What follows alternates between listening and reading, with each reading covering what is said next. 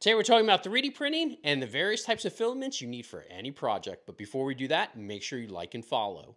3D printing uses a variety of filament types to create three-dimensional objects. The most common types of filament used in 3D printing are ABS, PLA, and TPU. ABS is a thermoplastic polymer that is known for its strength and durability.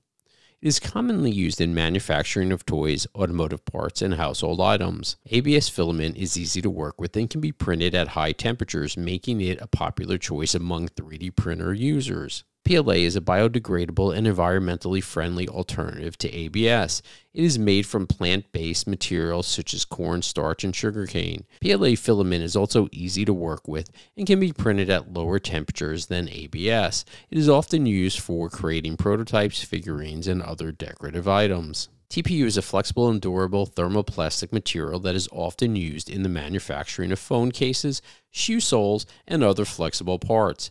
TPU filament is known for its flexibility and the ability to withstand impact and bending. It is a popular choice for creating flexible and durable objects such as phone cases, action figures, and other toys. Other filaments include nylon, PETG, and PC. Nylon is a strong and durable filament that is often used in manufacturing of gears, bearings, and other mechanical parts. PETG is a more durable and heat-resistant alternative to PLA.